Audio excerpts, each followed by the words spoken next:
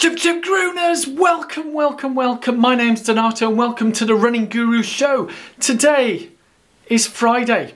It's Daily Donato number 100 and it was due to be a celebration of me having done this 100 consecutive days of recording a daily video and posting it on YouTube for your enjoyment. That's what it was meant to be until I got an email last night. Yeah. Not a very pleasant email. It's one of these things you don't want to get.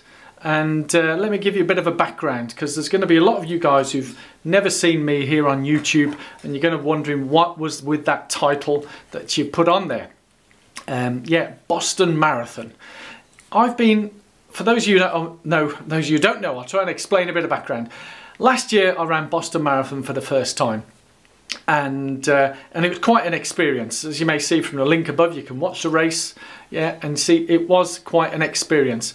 So I'd set myself a goal to come back and run Boston Marathon and put in a sub 3 marathon, a sub 2:55, so it would qualify me for the Berlin Marathon 2020. That was the plan.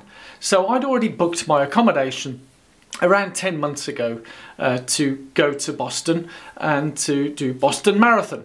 So that was the plan until I got a email last night from Expedia, where I booked my hotel through, telling me that the hotel have cancelled my booking. So I have no accommodation now. That's right, yeah, they've cancelled my booking just like that. So yesterday would have been 5 weeks when I arrived to Boston. Now, for some of you may not think that's not a big deal. Find alternative accommodation, away you go. Yeah, that's what I've looked for. Yeah, I've looked at the alternatives, and you can imagine the price of the hotels with this shorter period coming up to Boston. So to say I found it quite upsetting and made me angry would be an understatement. So I've had time to think and ponder over what's been sent to me and my options. Yeah, and there's a number of options that I have. Number one is the I don't go. Yeah, I don't do the Boston Marathon. That's option number one, because personally I don't feel I should be paying the extortionate hotel prices that they are now. You know, it's bad enough when people know and the prices are already hiked 10 months ago and they're hiked up to another level. I don't feel that's fair at all, and it's wrong. Yeah, it is wrong. Yeah, so that's number one. I don't go. Number two, there may be a good Samaritan who has a spare bed somewhere in Boston, and I go and stay there. So the plan was I was going to be arriving Thursday before the marathon and leaving on the Tuesday. So a fair bit of time. That's what the plan was. So who knows? There might be some good Samaritan out there to do that, and that would be great.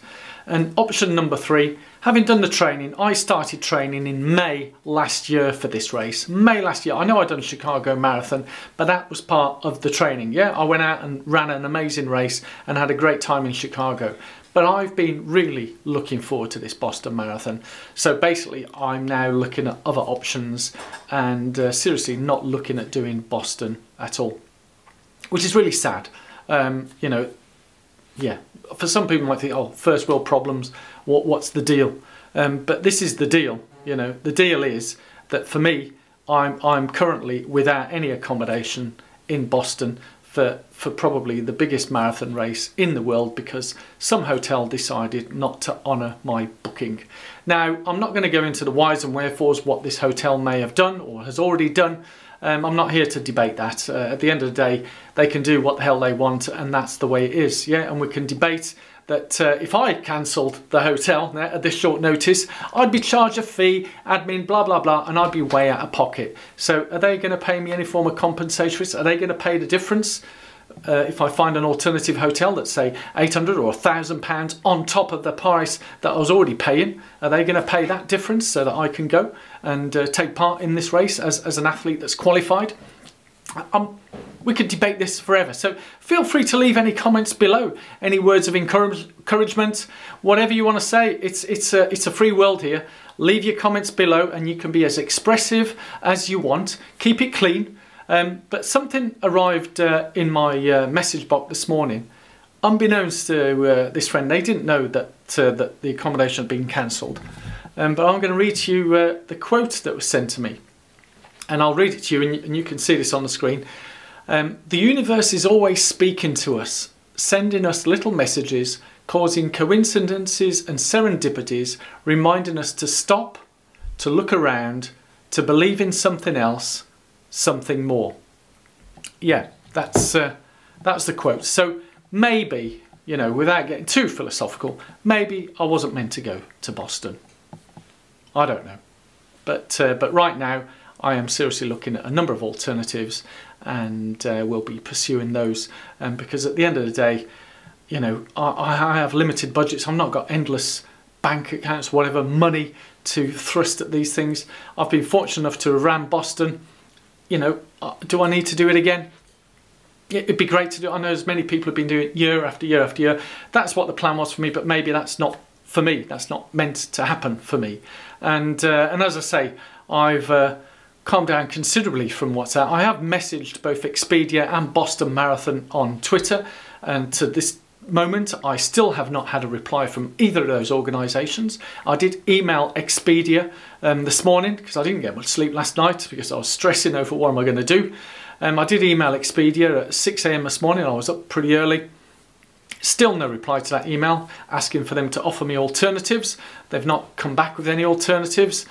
So yeah, it's all up in the air. It's really upsetting, and as I say, I'm very angry. I'm very angry about this, and I'm sure you've all got stories of this happening to you. And yeah, these things happen.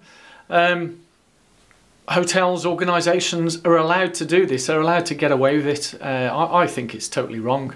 It's despicable. And whatever their excuse is, I mean, what I read there, I've, you know, if it is true, I'm sorry, hotel, but I've seen way too many people, and I won't reel off all the stories here. I'll maybe do it in the next vlog. I'll give you some live examples of what's happened to people I know at marathon majors and how they've been fleeced and cheated with their accommodation as well. It's going on. It's not good. It's not pleasant. It really tars what is supposed to be a great experience. And for the vast majority of people, it is fine. But unfortunately, I've been caught out on this one, and I'm not happy. Yeah, and if you've been following my channel for a while, you know how I am. Yeah, so I'm keeping this positive, and this is positive. Believe me, this is positive. So I welcome your feedback, and yeah, vlog number 100 days. Whether I continue to do the daily vlogs as well, that's another debate. But hopefully I've proved to you guys that you can start a new habit. This started back in November, doing the daily vlogs. 100 consecutive days of recording something that's all related in terms of the running and what I do, and sharing my knowledge and experience to you guys.